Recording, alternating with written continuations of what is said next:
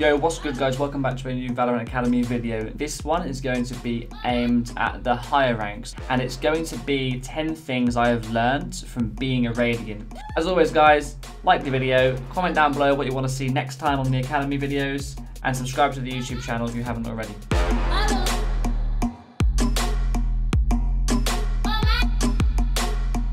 The first point I want to go over are pre-fire spots.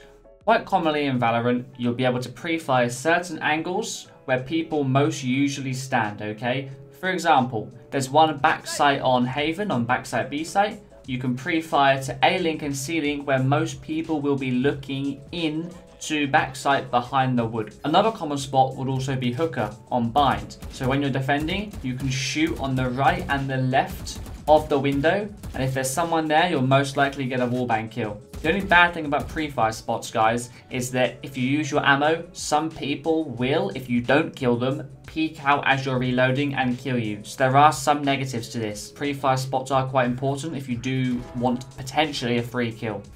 I'm holding mid, cross. I'm sure. One's probably going to jump big CT, I think. He does have. Blocking sight.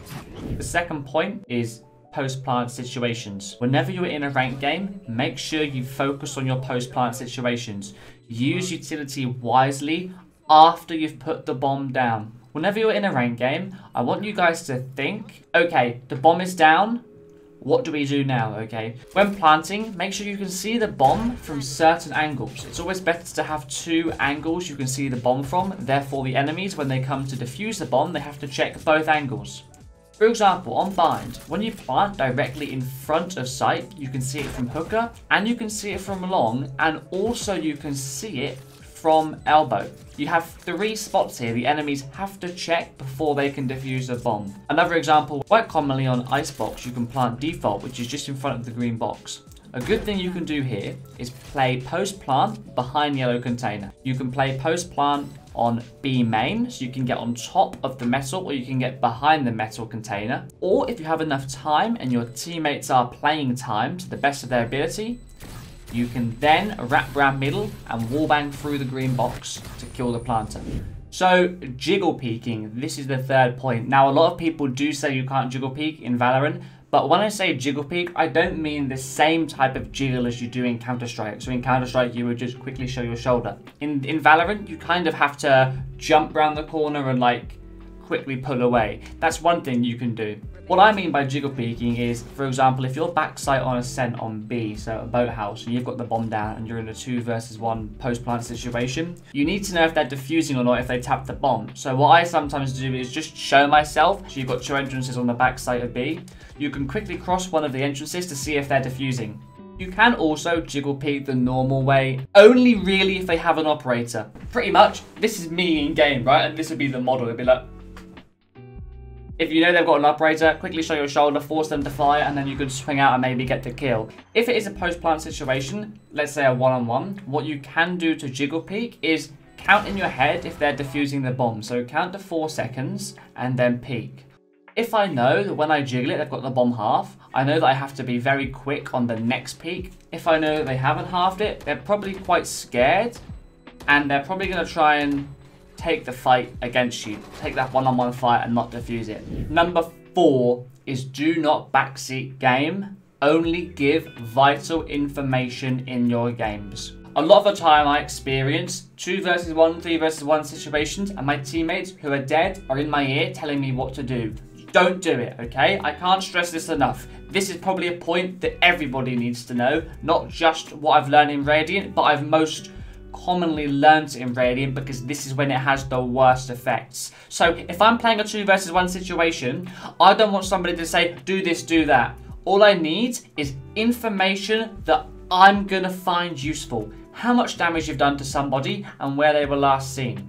Another thing about useful information will be call flashbangs. If you're flashing, call it. If you're gonna flash somewhere for me to peek, call it. If you're going to stun somewhere, call it.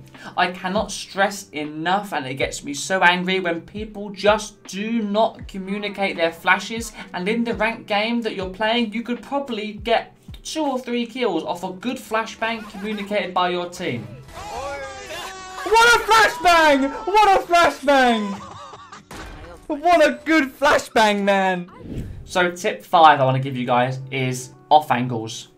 I cannot stress enough, do not hold 90-degree angles, okay? Because more than likely, someone's going to come around the corner and have their crosshair placement ready at that 90-degree angle. Haven, for example, if I'm sitting on the stairs, bottom of A, and I'm holding the CT push, a 90-degree angle is very bad, okay? What you can do is hold maybe a 60-degree angle, so what they call an off angle. Because then if someone is coming from the A site from CT, if they're checking A link, if you're in an off angle, you'll be able to see their weapon and see their arm if they're checking A link and your spawn side, okay? Right, the next tip I want to give you guys is avoid 50-50 peaks. I know Valorant have over the past tried to fix angles where you have to check left a very deep corner, but at the same time there's a very deep right corner. So when you're going in, it's a 50-50 chance that you're going to survive if someone's sitting in one of the corners, okay? So over time, especially on Split, they have taken away some of these 50-50 angles. But still, there are these 50-50 angles, and you need to be aware that you don't really want to try and walk into them. On Split, there was a wall up, and somebody asked me in one of my YouTube videos, in the comments, why did you choose to break that wall in B main, and break this one segment? Well, the way the wall is angled, I chose to break the left block of the wall, because then if someone's sitting in the left corner, I can clear that angle, okay, first.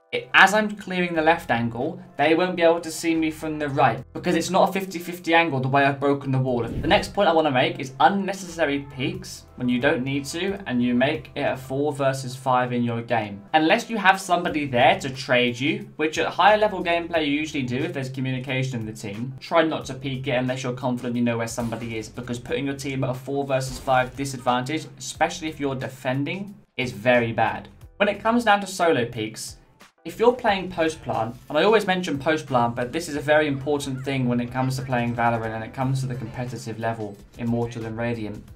When it comes to post-plant, you want to make sure that if you're holding the bomb, when one of you takes contact, if you die, the second person, if it's a 2 versus 1, the second person is there to trade it, alright? Another key point I want to get across to you guys, okay, is trying to play slow and trying to play fast. Remember guys, there's not 20 seconds to a round. You have well over a minute and a half to actually work the round. Play for a pick if you want. If the call is to play for a pick, try and spread about the map and play for a pick, but make sure you're in pairs, okay? Trade kills. Knowing when and where to go fast is very important. If you're playing a pistol round, for example, depending on your agent's composition, if you have a Raze and a Jet, they're 2 people who can get into a site quite fast. Maybe you want to explode and go quite fast. If you don't have these duelist agents that can get onto site fast, maybe play it slow. Play for a pick. Spread around the map and try and make the enemies rotate.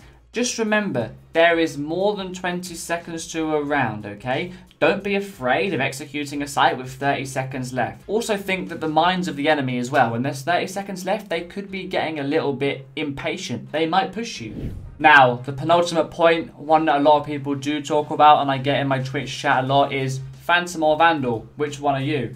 Now, I say the Phantom and the Vandal discussion is very situational.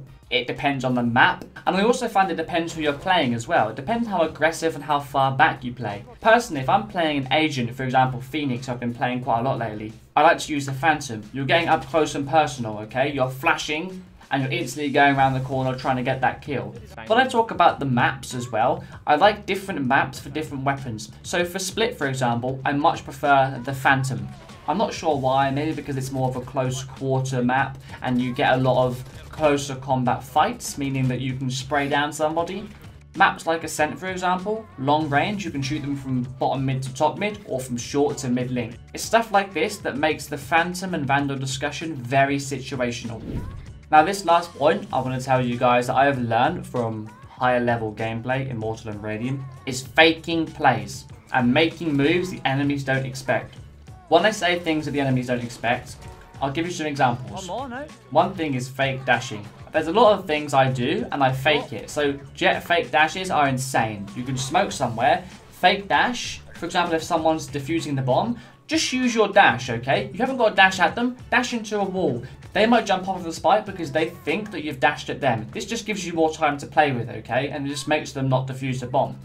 There's also a lot of times when I'll smoke and dash into a smoke and then walk back out of the smoke, the way I've just came from, if that makes sense. Because then the enemies are going to check the other side of the smoke where I've dashed. One key thing I want to point out when I say that make plays the enemies aren't expecting is pushing enemy utility. Molotovs, they do quite a lot of damage. For example, the Brimstone Molotovs and the Phoenix Molotovs. But the Killjoy Molotovs, right, you can push through as long as you're not in it too much. In a recent game I just played, I walked through a Killjoy Molotov and actually got a double kill. People think just because you've deployed the Molotov, they think they're safe. They think that they can quickly get a bit of utility out and are not going to push them. Another good example is pushing Sage Slows. As long as you're shift walking, they can't hear you push the Sage Slow. So if a Sage slows somewhere, maybe you even walk over it and they won't expect you to push it. Again, very situational. Don't do it too much in one game because the enemies will start to expect it. So these are 10 points that I would say I've learned from Radiant level gameplay, okay? And things that you guys might be able to take away and actually use in your gameplay. And it might be able to help you rank up. I hope you enjoyed the video, guys, and I'll see you on the next one.